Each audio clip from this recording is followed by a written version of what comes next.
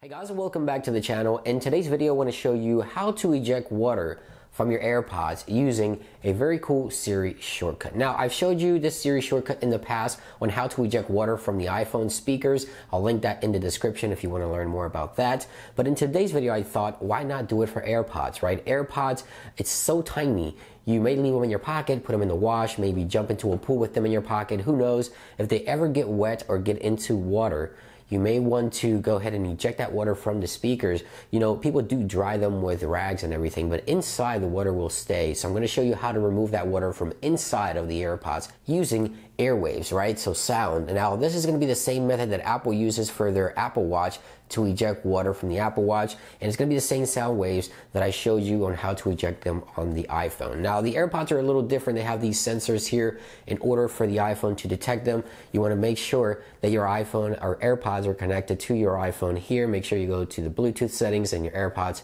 are connected just like so, and make sure the volume is all the way up as well. Do not put the AirPods in your ear when you're doing this process. So let's go ahead and drop them in water just like that, and you see there the bubbles right away.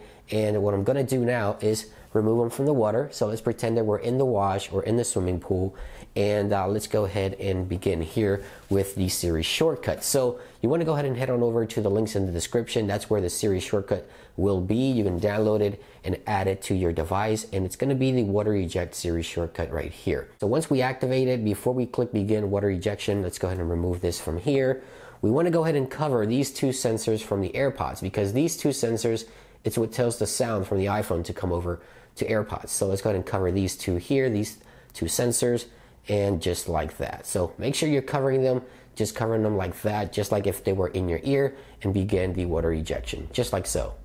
And right now, the water ejection has begun, and I can feel the AirPods vibrating on my hands, and the water sort of coming out. I don't know if you guys can see the water just dripping a little bit there on the sides, and right here on the sides as well. Now you can repeat this process as many times as you need for the water to come out. There it is, the water's coming out slowly. You can dry them out, of course, and repeat the process as many times as you want, but you may want to do this process over and over and over so the inside of the speakers don't sound muffed. So you heard the sound there, it's completed. That is how you remove water from inside of your AirPods. I hope you guys enjoyed this really quick tutorial. Thank you for watching, and I'll see you guys on the next one.